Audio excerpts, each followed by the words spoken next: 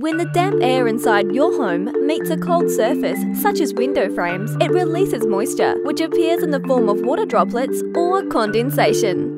So while windows and doors often take the rap, the real cause of condensation is water vapour and poor ventilation, which is spurred on by our normal everyday activities. For example, did you know 2 sleeping adults can produce up to 1 litre of moisture in just 8 hours? And cooking a meal can produce up to 3 litres of water per day. Bathing and doing laundry are also major sources of water vapour, as is the water absorbed during the process of building a new home.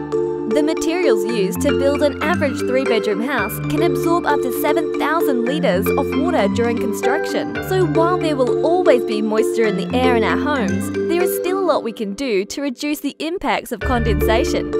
Simple things like keeping your windows open during the day, using extractor fans or vents when cooking, showering or drying laundry can make a difference. Alongside maintaining these practical habits, it also helps to choose window types which incorporate passive ventilation, even when windows are locked, and to invest in thermally efficient window frames like our very own Thermal Heart products.